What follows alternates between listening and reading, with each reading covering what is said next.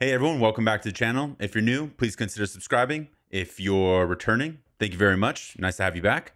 Today I am going to be going over how I created this project. It'll be a pretty high level overview.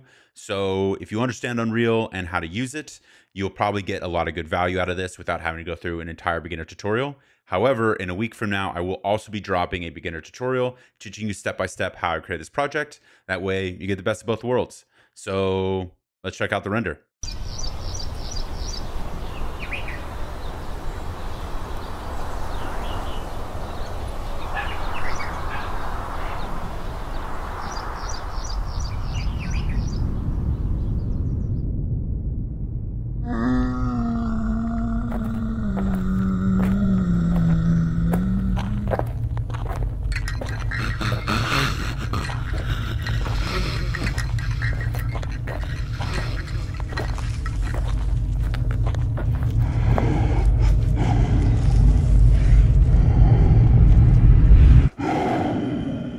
Okay, and this is the inside of our project. We have our path here, our side rocks, as well as our nice foliage, and our back castle over here, along with some fog and our nice blueprint for our birds. So there's a bunch of different things within this project, but the number one thing is kind of creating the landscape. So let me hide some stuff. Closing. So when I first started this, I knew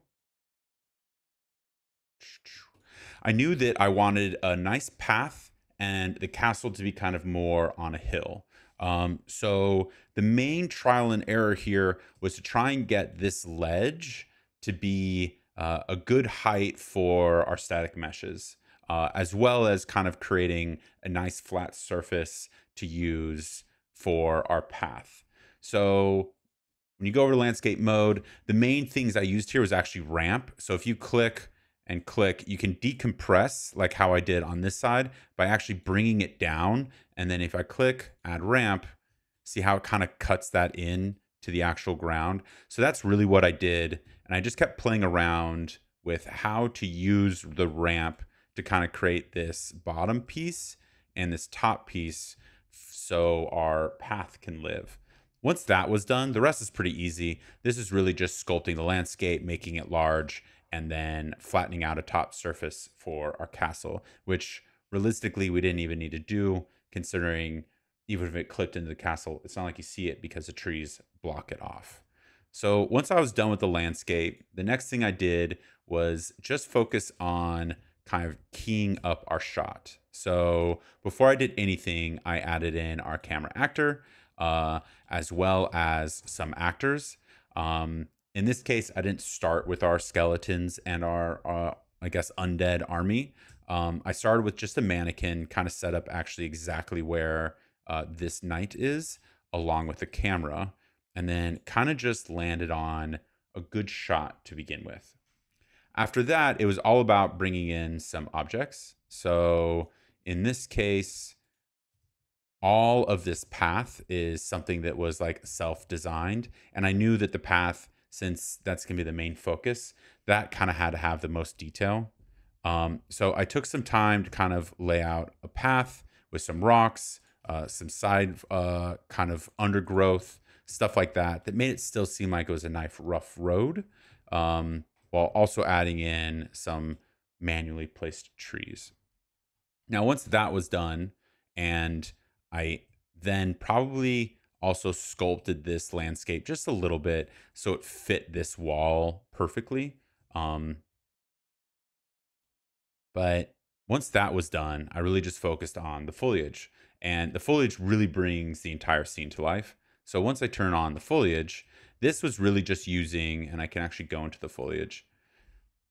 This was really just using the European hornbeam set for the trees.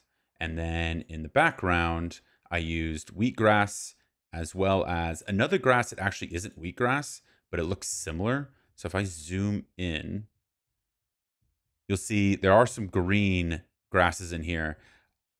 On Fab, it wasn't actually labeled as wheatgrass, but I kind of like the mix instead of having it all be one color. So I added in kind of a mix of different grasses in here. and then finished off with just some weeds for our actual road throughout our scene, which I do think kind of helped bring everything together. Um, and then after all that, it was about the castle. So castle set is pretty simple. It's actually two separate castles. If you look at it, it's pretty low poly. Nothing too special here. It's actually like really low poly. Um, but when you're far away from the castle, it is hard to tell. I would say if you kind of look at the spires, if you look closely, especially to like this spire right here, it is very clearly kind of like wonky. But again, from a distance, you can't tell too much, which still kind of ties it all together. Um, so once all that was done, the next piece was really just bringing in a good environment. So I used William Foucher's Easy Fog, if I can find it somewhere in here. So this is the Easy Fog cards, which I actually really enjoy using. So if I just turn them all on, you can kind of see the difference in how it adds like just some nice texture to the overall trees, which I think really brings the entire scene together. And then after that, there was a bit of lighting that I needed throughout our scene to kind of just, again, add texture and contrast throughout the scene. I felt like this area on the left of the trees was a little dark. So if I actually turn all the point lights off, you can see it's just a really dark scene. There's not really a lot of texture to it. In fact, let me even go into the camera and kind of show you. So like this is what the camera's seeing. Our character's really dark. The trees don't really have a lot of contrast. Everything's just kind of bland. So what I did is I added in some point lights throughout our scene to kind of just add a little bit of texture, some highlights to our main actor. And then if you look over into the trees, you'll start to see some lights pop in the trees, again, adding some texture. And then once that was done, I wanted a nice directional light to hit from the right. So I added in some spotlights that kind of one hit the castle and kind of brighten up the castle so it looks like a bright and sunny day. And then another one to kind of hit the trees, again, adding some contrast, adding some visual interest instead of just having a nice dark blink scene. So once that was done, the next piece is really all about the final touches. So for me, final touches are actually really just jumping into sequencer and kind of finishing off our scene. So I made this all in one sequence, which you can tell it's just one solid shot. And then if I switch over here and kind of click play, you'll see that I have a bunch of dead frames. I'm actually hoping someone in the comments kind of helps me out here. So I have the birds added into the top, which I don't know if they restarted. They might show up. So I knew I wanted the birds to be in a certain place as the scene started because I wanted it to be a nice, bright, and beautiful day with the birds kind of flying at the top of the screen. I don't think they are going to show up. No, they aren't. Where are birds? Oh, my birds hidden? That might be the problem. Birds are hidden. Okay. So if we go through this one more time, I wanted the birds to hit at a certain point, but I didn't know how to do like the in and out point on I guess it's a blueprint. So what I did is I just pushed the scene all the way back. So I knew the birds would start at the beginning of the scene, which is why we have a bunch of dead frames. I think it's close to even 800 dead frames. And then I knew I wanted the birds to be kind of going at this exact moment.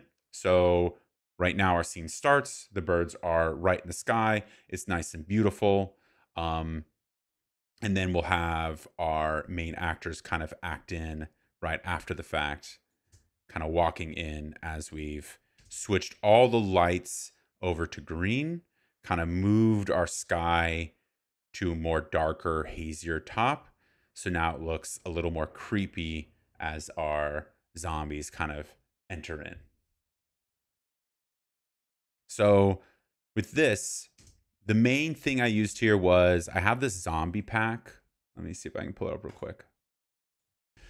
So it's this zombie pack right here. This is actually offered free one of the months, either October through December. This was offered free via Quixel or the Epic Marketplace before Fab was released. So I think if you go on it now, this pack might be like somewhere in the hundreds, but I got it for free and I decided to use it. I would suggest if you do want to follow along on the future beginner tutorial that kind of go overs how I created all this, I would suggest probably using something from Mixamo.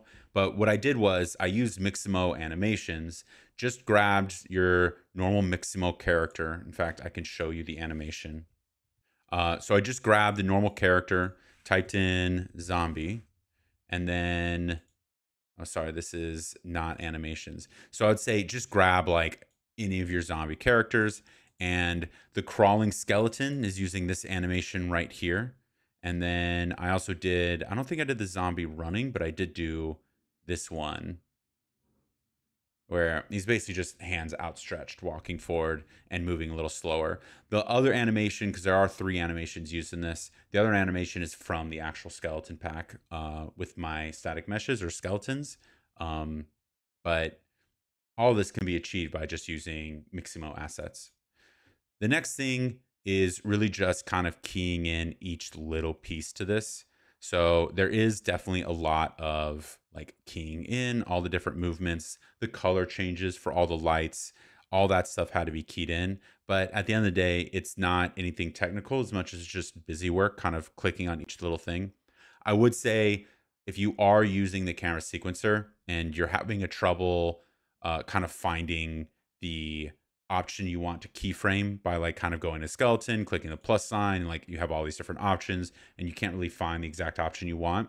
One other thing you can do is actually click on the skeleton. And if you look over here on the right where it says animation mode, disable post process blueprint, you'll see these little boxes. These are keyframe boxes. So if you find it here and you click it, it'll show up right here. So now I can keyframe our linear dampening. So it's pretty handy whenever you're kind of working on this and you can't find something. There is other ways of kind of knowing where or how to add it in. Most of it is kind of going through the details panel and seeing what you can keyframe in the details panel versus kind of clicking the plus sign and trying to find it through all this menu, which personally is a little harder for me. The last one that I do want to go over here is actually our skybox. So if I open up the environment, the last thing that I'm doing here is actually not, let me get out of our camera. This is actually not our normal like sky that comes within Unreal Engine. This is what you call a skybox. It is quite literally just a sphere blown up. In fact, if you ever like watch my Mars and Earth, like how to make Mars and Earth, you usually create space by making a giant sphere, making that sphere two-sided, and making that sphere gigantic, and then putting your world inside that sphere. And then you put the stars on the sphere as a mesh, so that everywhere you look is stars, but you're just basically in a giant ball. Very similar to how the universe works in general. So that is what you have here with the skybox. This pack is a really cool pack that I've been trying to learn and kind of figure out how to use to design my scenes more and more. But it is just one skybox mesh. This is like that one giant sphere, and I can change things around to being what it is. I'll actually even have this, see, so like the sky is now different. I can have this linked below if anyone wants to kind of check it out and see if they want it for themselves. But it's really just a bunch of like cool backgrounds that you can use. This is just like a fog or for a night sky, stuff like that, to kind of draw your scene together. And then what you need to do when you're adding this in is you need to actually set the material itself to be the skylight or to be sky. If you don't, your skylight won't work appropriately, neither will your directional light. But I would say if you just want a simple way of kind of understanding what this is it's basically an HDRI without being an HDRI. You would use it very similarly, but I think this way of handling the sky came first. HDRIs are probably a higher higher definition version of a skybox, but both work just fine and both create really cool skies. The next thing I do want to show is I actually took advantage of this black line. I don't think this is something that is kind of meant to be shown, but I did like that it added like a darkness over the horizon behind it as if like a storm was coming. So I took advantage of it in my scene. I would say I don't think it's meant to be seen as much as this part is meant to be seen. But again, use what's available to you to kind of create what you want to create. But yeah, that is our overview of how I created this project. If you are interested to actually get a step-by-step process, or there's anything you kind of wanted to know more about, I will have a full beginner tutorial dropping next week, kind of encompassing everything that I showed and went over today. So yeah, if you want to learn more, check that out. If not, I hope this was pretty valuable to you guys. And again, like and subscribe. It helps me out a ton. And I'll see you guys on the next one.